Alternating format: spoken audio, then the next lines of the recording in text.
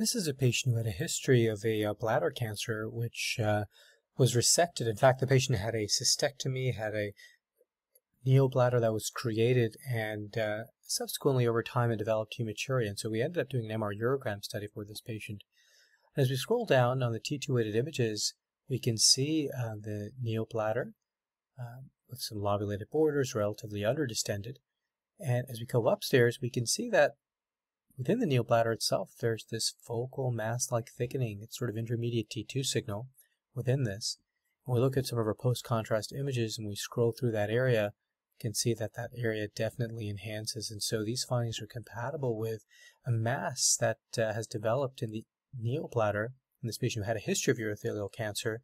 And so this is some recurrent disease in that setting. This was biopsied, and this indeed turned out to be recurrent neoplasm in this patient.